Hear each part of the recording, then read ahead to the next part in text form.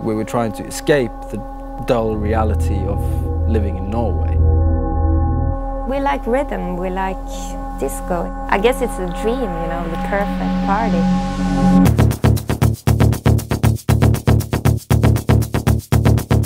What were clubs playing before they got switched on to dance music? Mostly shit music.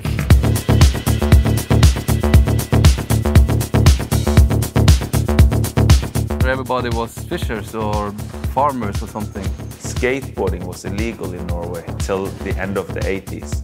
We grew up at age in the middle of it. Anything got on air, we would have been sued to death for most of the things that were done. Live sex and stuff like that being transmitted. It's total anarchy. If we want to put out music, we can just do it.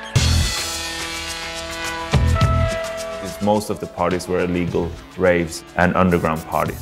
When people were crawling up on the roof and coming in by the ventilators and the roof windows to get in. And then it started just, you know, exploding. It sounded like nothing else, it sounded like magic. New disco, space disco, cosmic disco.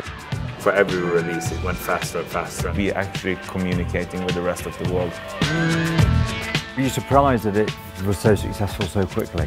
Astonished, yeah, really. Long periods of darkness combined with some beautiful nature, it's going to have some sort of effect on your psyche. Disco never happened here in the first place. It had to be a new generation to see the wonders of it. We were really trying hard to create our own little space.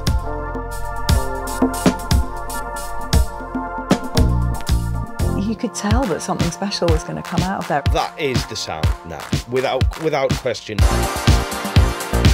There are a lot of great Norwegian musicians about. They've had a very big imprint on music.